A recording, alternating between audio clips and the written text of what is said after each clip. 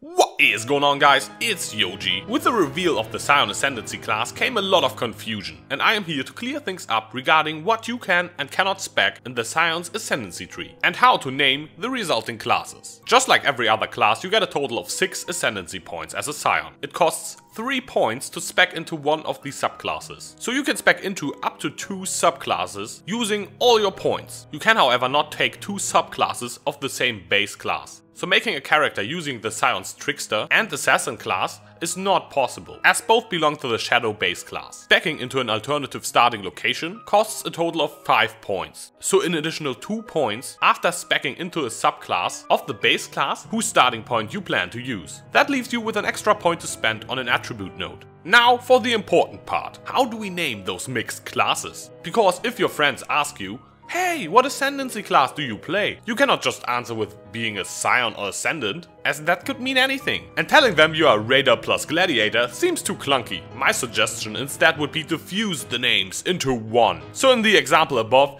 you would tell them you are playing a Radiator.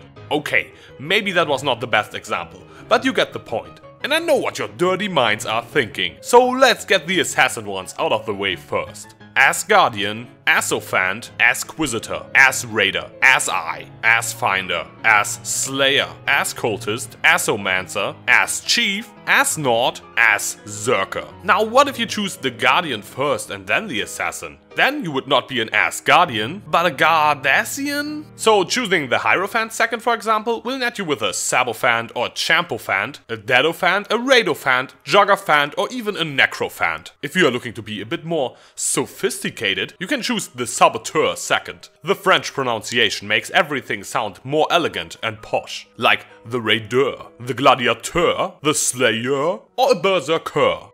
Championeur? On the other side of the spectrum, we have the Guardster, the Inkster, the Deadster, Champster, Gladster, or even the Chiefster. I raise you the Trickomancer, Trickfinder, Triggernaut, the Glad Eye, Chief Eye, Chief Finder, Dead Finder, Ink Eye, and yes, even the Elephant. Do you know any awesome ones I missed? Leave a comment below. And if you enjoyed this video, feel free to subscribe or check out my channel for more Path of Exile content. If you need more Yoji in your life, you can follow me on Twitch for live streams and on Twitter for more updates, news and random thoughts. I am Yoji, and I will see you soon.